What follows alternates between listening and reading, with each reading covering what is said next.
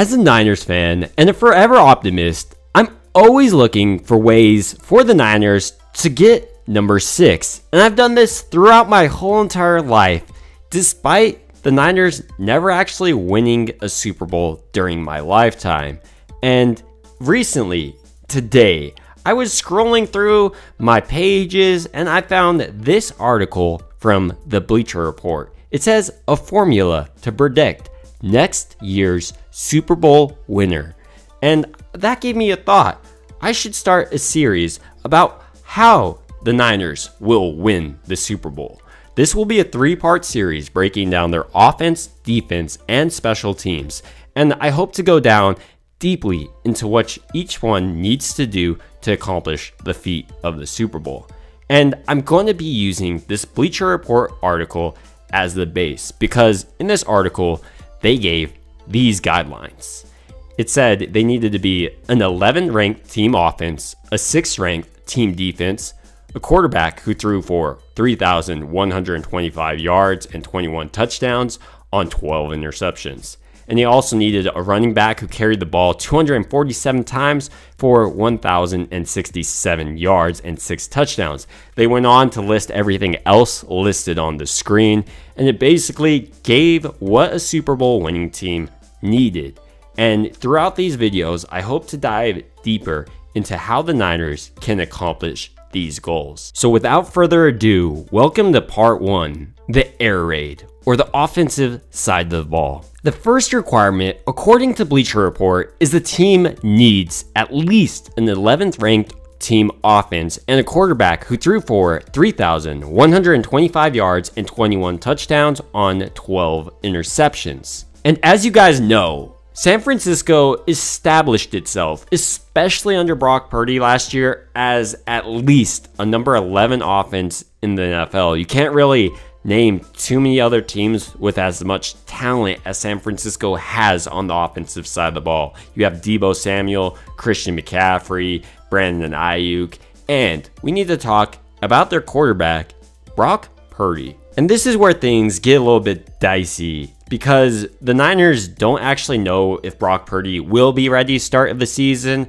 but for today's argument, I'm going to say he will be for several reasons. So far this offseason, Kyle Shanahan's already said Brock Purdy is further along than he expected, and Brock Purdy has been able to throw recently 3 times a week without any setbacks. And right now, he's working with his throwing coach, Will Helwit, who is able to add 5 miles to his ball before the draft coming into the NFL. So I think he's in good hands with his mechanics. He's also has an orthopedic specialist constantly monitoring him and his arm to ensure he has a proper recovery. He has a true team on his side, and the Niners have already come out, said he's the leader of the clubhouse, played like a top 3 pick. And if we're honest, he is, and he did. So that brings us to the first question. If Brock Purdy is a quarterback that's capable of throwing for 3,125 yards, 21 touchdowns, and 12 interceptions. The first thing most people will do is go ahead and just look at his stats, divide them, and say, nope, not possible because he didn't do that last year. And that's a pretty simplistic way of looking at it because Brock Purdy first didn't play a full game against the Chiefs. Also, during their games against the Cardinals, Brock Purdy got yanked early. So I want to do a little bit more nuanced if Brock Purdy actually has the capability. So let's speak about the yards first. By doing this, I got an average of 226 yards per game for Brock Purdy. That equates to 3,842 yards per year. I think this is right in the realm of what Brock Purdy can do. I wouldn't even be surprised if he eventually got to that 4,000 mark. He's an extremely capable quarterback in the Niners system. And as he finds himself more and more entrenched into this offense and understands it more deeply, I think his yards total just continues to go up. Now that brings us to the next question, his interceptions and touchdowns, which is even more surprising. During last season, when Brock Purdy took over after Jimmy Garoppolo's injury, he never threw less than 2 touchdowns a game during the regular season. But I'll take off that Cardinals game once again, which equates to 2 touchdowns per game. And throughout the year, that would be a whopping 38 touchdowns from Brock Purdy, which just demonstrates Brock Purdy's ability to lead an efficient offense. Purdy doesn't just throw the ball in the end zone, he also keeps out of harm's way, throwing, if I did the same type of analysis, 10.2 interceptions for the whole entire season. So going back to Bleacher Report's statistics for the quarterback, they need a quarterback who threw for 3,125 yards. Brock Purdy statistically could go anywhere from 4,000, and 21 touchdowns, where Brock Purdy, if you extrapolated, would do 38 first 10 interceptions. So for me, it's obvious that this shows that Brock Purdy is a franchise quarterback despite everyone mentioning his limited arm strength. The fact is, he gets it done and gets it done at a high level. So while Brock Purdy has the potential to be a Super Bowl quarterback, what about everyone else on the offensive side of the ball? Well, we need to examine who is actually catching the passes from Brock Purdy. So Bleacher Report also had some statistics they thought would be helpful in determining a Super Bowl team. They need a number 1 wide receiver who caught the ball 73 times for 1,012 yards and 5 touchdowns, as well as a number 2 wide receiver who caught the ball 59 times for 882 yards and 5 touchdowns. The first thing I want to mention is the number 1 wide receiver of this team is Brandon Ayuk, not Deebo Samuel. Brandon Ayuk broke the 1,000-yard mark receiving last year. Deebo Samuel didn't. He had an off year, and during this offseason, he's even said he's failed to live up to the potential he knows he has inside, which is Hall of Fame potential. The Niners don't have one wide receiver who can get 1,000 yards and those accolades. They have 2 wide receivers, as well as a tight end in George Kittle, who is probably as deadly as both of them. So while it'd be easy to just break down the stats again, I'm not going to do that, because if you look at Deebo Samuel and Brandon Ayuk's stats, they both went over 1,000 yards receiving in their career, and you know George Kittle is capable of that as well. So things are looking good for the Niners' hopes for a Super Bowl on offense, but there's still a major piece missing: the running game. So next is the part that the Shanahans love, and that's a running back who carried the ball 247 times for 1,067 yards and 6 touchdowns. And they want this in one running back. Shanahan's been able to get this out of tons of different running backs if you accumulate their stats, but recently they've been able to get a true bell cow in the back in CMC. And while he's a major addition, I want to take a spot out in this video to thank Bobby Turner for being the best running backs coach across the entire league. He stayed with the Shanahans across his entire time and coached the best running backs, Terrell Davis, and just frankly, I love him as a coach and the way he's able to get the most out of what the Niners give him. But boy, did the Niners give Bobby Turner a lot with Christian McCaffrey. Last year, Christian McCaffrey ran for 1,139 yards and 8 touchdowns. Pretty impressive, and that's even better than what Bleacher Report wants from their running backs. They want a running back who ran for 1,067 yards, and Christian McCaffrey doesn't just have the option of purely running the ball, he's also the deadliest running back in the league coming out of the backfield, which ultimately leads me to believe that Christian McCaffrey is someone that Bleacher Report would say could be a Super Bowl winning running back. So in this video, I went over a ton of different skill positions, but didn't really talk about the offensive line because Bleacher Report didn't mention it as a key factor to winning the Super Bowl. But I believe it is, and I want to just give a brief overview. The offensive line, in my opinion, is plenty strong, and Chris Forrester last year showed that with his development of Aaron Banks as well as Spencer Burford. I feel extremely confident in him and his ability to find and coach up guys. So with that being said, we need to go back to what Bleacher Report said and just make sure the Niners offense is actually capable of winning a Super Bowl like I think it is. First of all, the offense was better than the 11th ranked offense. The quarterback has an ability to throw way more than 3,125 yards and 21 touchdowns on 12 interceptions. Brock Purdy blows that out of the water. Their running back also is way better than their running back who can just carry the ball 1,100 yards. Christian McCaffrey's done 1,400 yards easily in the season. Furthermore, their number 1 and number 2 wide receiver both play like number 1 wide receivers and accomplish the goal of 73 receptions, 1,000 yards, and 5 touchdowns for a number 1 wide receiver.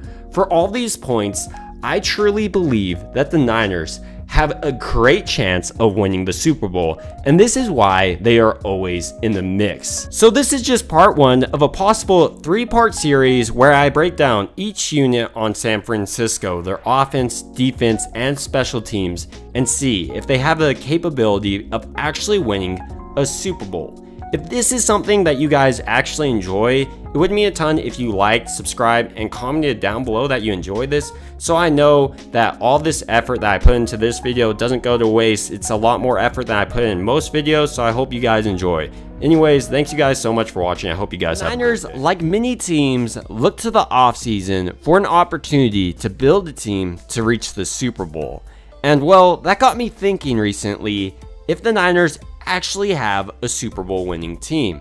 And luckily for us, I found an article from Bleacher Report that says a formula to predict next year's Super Bowl winner.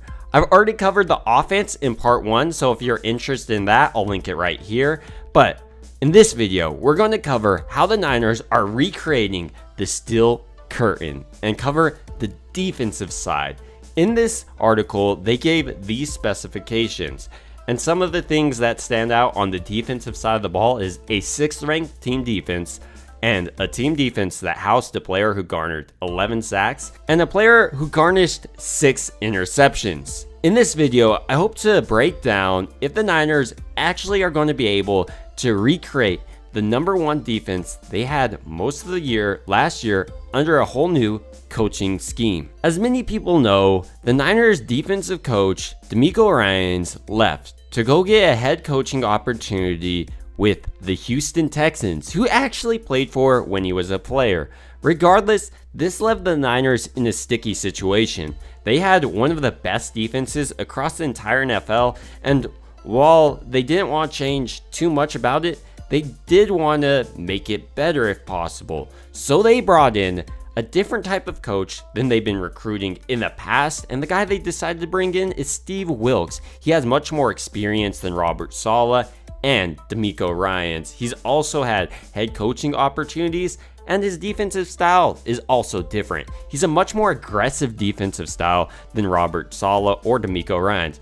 For instance, in 2019, Steve Wilks had a blitz rate that was top 4 across the entire NFL. And in comparison, last year, DeMeco Ryans had a blitz rate in the bottom half of the league. But what does this actually mean for Steve Wilks coming over to San Francisco?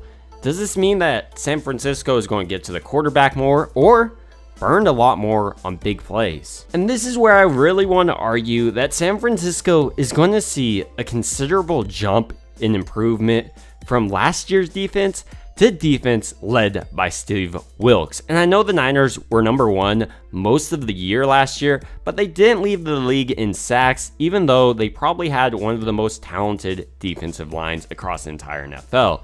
This year, obviously, they've gotten stronger there, but with the addition of Steve Wilks and adding more blitzes, you should see a jump in those sack numbers. But that's not the only thing you should see. You should also see an increase in the interceptions the Niners were able to get. Even though they were number 1 in the league, you always want more picks. And many people are worried that the Niners players just simply won't be able to cover opposing players one-on-one. But Steve Wilks recently spoke about this and said he believes he has everyone he needs in the building to play a little bit more aggressive man-to-man press coverage. And a player that I love in this solution is Darrell Luter Jr., who I believe Steve Wilks hand-selected to develop into an outside corner. So with the addition of Steve Wilks, I think the Niners have a defensive coordinator who will be able to repeat a similar level of proficiency as his predecessor in DeMeco Ryans. So therefore,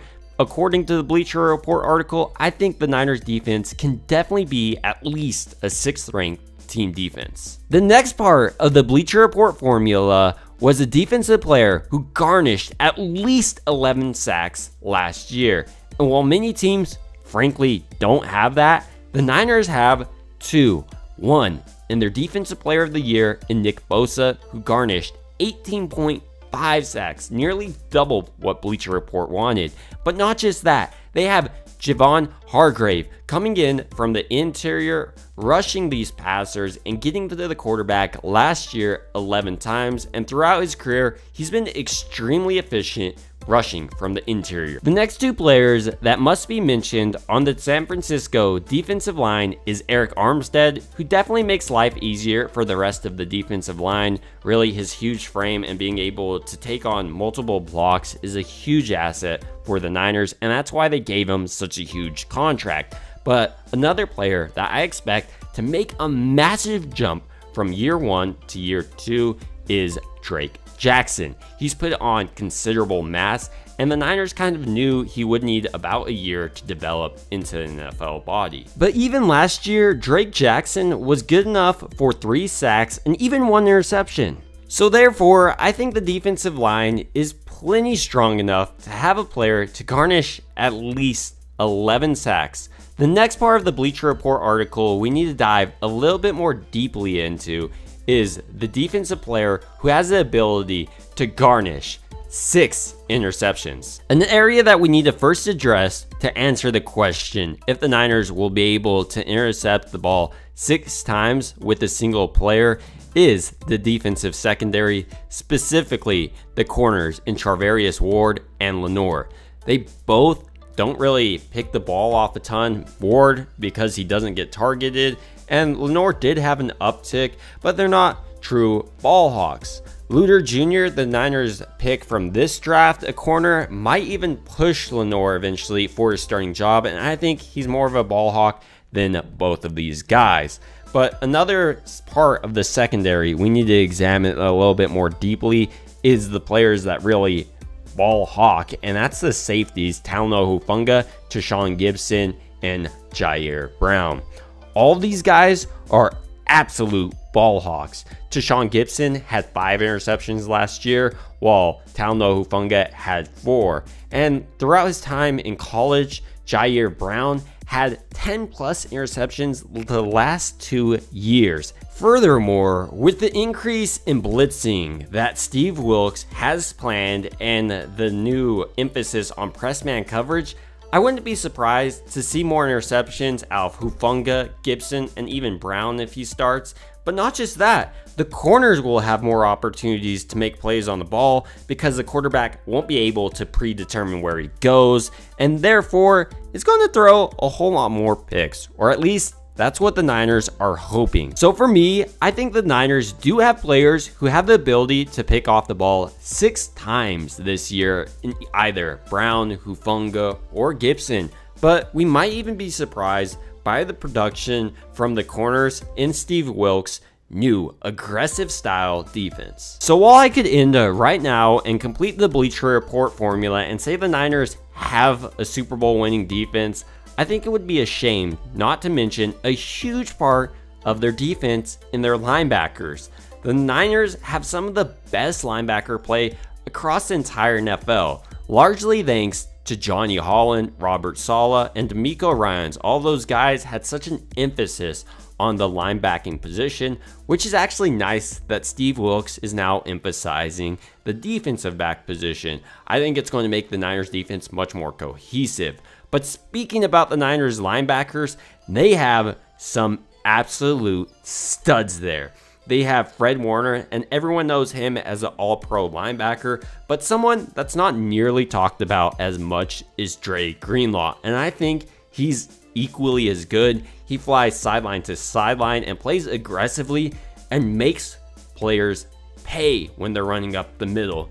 And the Niners did lose a player who I think was phenomenal as well in Azeez Al-Shaair, but they do have plans to replace him with either the rookies they picked up this year in Jalen Graham or D. Winters. But also, someone that I think is probably in the front running is Marcelino McCurry-Ball. This guy is a baller who has the ability to fly around the field, and the Niners linebackers are kind of like DBs. Even Marcelino McCrary-Ball is a safety turned linebacker, and that's going to help the Niners turn over the ball more. Breaking down the Niners defense a little bit more deeply using the Bleacher Report formula, I think it's clear that they do have a Super Bowl winning defense. But the question then remains, do they have a Super Bowl winning offense? And luckily for you guys, I did make a video answering this right here, and I'll link it. But if you guys do want part 3, let me know down in the comment section. It would also help me know if you like this video by actually liking the video and subscribing. Thank you guys so much for watching. It truly means a ton. And as always, let's go Niners. In recent videos, I broke down the Niners' hopes for winning the Super Bowl based on a Bleacher Report article that spoke about the offense and defense specifications of past Super Bowl teams and gave a formula to predict the next Super Bowl winner. But interesting enough, they left out an important part of the game, and that's the special teams part. They didn't even acknowledge what would be a good indicator of a punt average or even punt return specialist or anything along these lines. Rather, they just skipped over it and focused solely on offense and defense. And while I get the allure to do this, often the way you win games, especially in the playoffs, is through your special teams, whether it be a big block kick or even possibly a long field goal. So in today's video, I want to break down the Niners special teams unit a little bit more deeply, starting with their punter, Mitch Wishnowsky, who they selected in round 4 in the 2019 draft from the Utah Utes. He's originally from Australia, his height is 6'2", and his weight is 220 pounds. So what I think Mitch Wishnowsky does extremely well for the Niners is his ability to use his repertoire of skills effectively. He knows when to bomb it long and when to use some special kicks to spin the ball back and pin the other team inside the 20. Let's go over some of his 2022 season stats so you can understand what I'm saying a little bit more deeply. His punts, he was tied for 20th in the NFL. He only punted it 61 times last year. But he had impressive statistics on these punts. His longest punt was tied for 4th in the NFL of 74 yards, a boomer. He also pinned other people inside the 20 32 times. That was tied for 7th in the NFL. And like I said, that was only punting it 20th in the NFL. Also, there's times where I notice Mitch Wishnowsky changes up his punting style, and it makes it extremely difficult for the opposing team to actually bring in some of his punts. Mitch Wishnowsky has seen the best production when he only has to focus on punting. And luckily for him, the Niners thought about this when drafting the replacement of Robbie Gould. They brought in Jake Moody, who has a booming leg and will pin opposing teams way more often than Gould to the 25. But more than just that, Jake Moody also has a stronger leg on kicking it through the uprights than Gould. Gould was losing his strength in his career. He was still able to hit up in close by the 40s, but Jake Moody also demonstrated an ability to do that throughout his college times. He's one of the most accurate Michigan kickers ever and leads the school in scoring. And so far, what we've seen out of Jake Moody is an extremely confident young kicker who's been able to show off his booming leg. And I think that he's going to be extremely successful in the NFL. He's reliable on the underneath stuff and doesn't get in his head too much. He's an even kill person, and I imagine him to be the foundation for this Niners special team unit going forward. So now that we've covered the Niners kickers in Jake Moody and Mitch Wishnowsky, we need to talk about the return specialist, and that guy is Ray McCloud. Every time he returns it, it looks like he's only one tackle away from breaking it big. He's also a contributor on the offensive side of the ball, and I think he's as good as any return specialist in the league, and often it does come up to luck on this. But the Niners do have an emerging rookie that may be able to offer depth behind Ray McCloud, and that guy is Ronnie Bell. He's returned kicks in college as well as punts and looked effective in the Big Ten Conference. So if he's able to remain effective on the Niners as a returner, this offers great depth and an ability for the Niners to look forward to winning the Super Bowl. So the question then becomes, do the Niners actually have a special team unit that's capable of winning the Super Bowl? And for me, I think they do. Their punter has all the skills that you want out of your punter, and your kicker is a rookie, but he did perform extremely well throughout college and has been considered one of the best kickers to ever come out of college, ever. So hopefully that projection lives up, and I think so far what we've seen in OTAs, it will continue over. But then brings up the question of Ray McCloud. He's had fumbling issues in his career, but last year it did look like he cleaned those up and looks extremely strong returning the ball for San Francisco. Furthermore, the Niners' addition of Ronnie Bell through this draft adds more depth to an already loaded wide receiver position and a nice depth to that punt return specialist and even kickoff return specialist duty. So for the reasons I listed in this video, I think that the Niners do have a special teams unit that's capable of winning the Super Bowl. But the Niners do have room for improvement. I would like to see there be more speed injected on the kickoff and return duties. I know that Ray McCloud is consistent, but it would be nice seeing maybe Danny Gray inserted one time in the game. But ultimately, these are just my thoughts, and I'd love to hear your thoughts down below. It would also mean a ton if you liked and subscribed. Thank you guys so much for watching.